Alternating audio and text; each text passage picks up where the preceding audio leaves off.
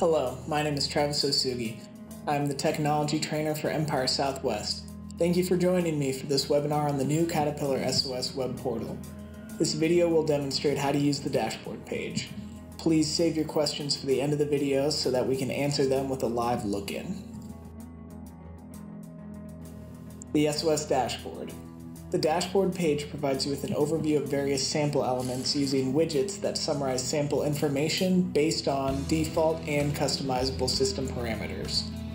The dashboard can include any combination of the following widgets: alert levels, overdue assets, quick search, recently sampled assets, recently submitted samples, sample status, samples in progress, and the welcome widget. Click on the page settings icon found in the top right corner of the page to select the widgets that you want in your dashboard. Check or uncheck the widget titles and click OK to add or remove. You can arrange and change the size of widgets in your dashboard as well. Click on a widget when you see the 4 directional arrows and drag it to move it on the page.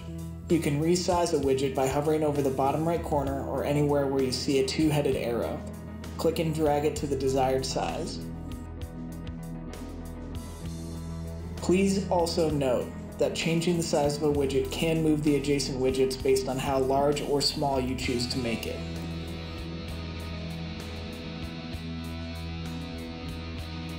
The Alert Levels widget is shown as a 2-level donut chart.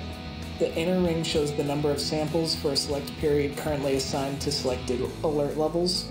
The outer ring provides additional information by dividing samples for a selected alert level by the statuses selected. Clicking on a segment will take you to the samples page so you can view detailed information about the samples. We will explore that page in a later video.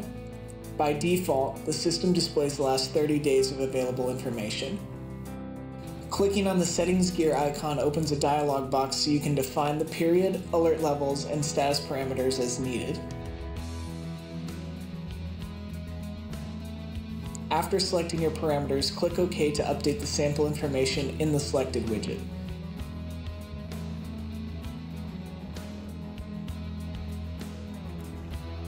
The Overdue Assets widget provides an overview of assets that are approaching or have missed their scheduled sampling dates. When you click on the link in the Asset ID column, you will automatically be taken to the fleet page to view the selected asset. Clicking on the Settings Gear widget will allow you to define the period just like the Alerts Level widget. Clicking on the Column Settings second gear icon in the top right of the widget opens up a drop-down list so that you can select the columns you want to appear in the table.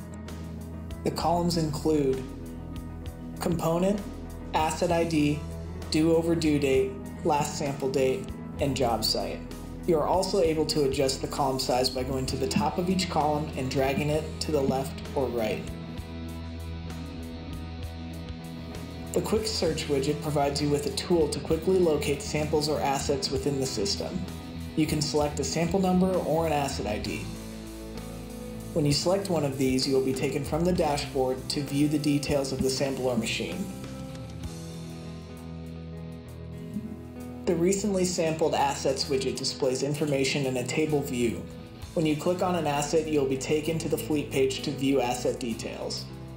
Click on the settings box to define period and alert levels. Click on the column setting to adjust your table.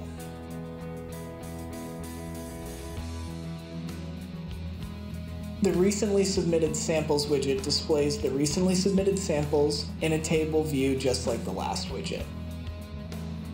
The Samples in Progress widget provides you with an overview of samples in progress. The columns are organized by activities which are shown on the x-axis. Hover over an entry to open a tooltip that will reveal the number of samples assigned to a specific alert level within the activity.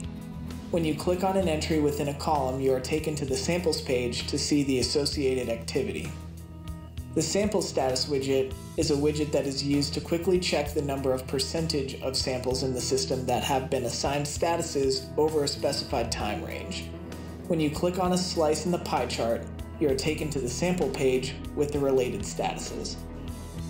Lastly, the Welcome widget provides you with general information about the application along with information about the last time you logged into the system. It can include a message from the system administrator as well. All of the information from this video can be found by clicking the Need Help button in the top right corner of the screen. Here you will find screenshots and in-depth directions on how to navigate the section that you are currently on. Thank you for taking the time to watch this video.